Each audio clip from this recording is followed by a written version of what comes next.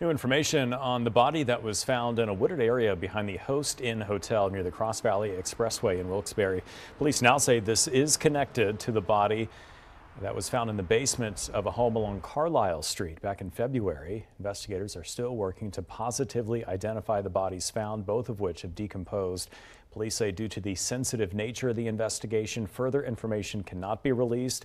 It's also currently unclear how both incidents are related.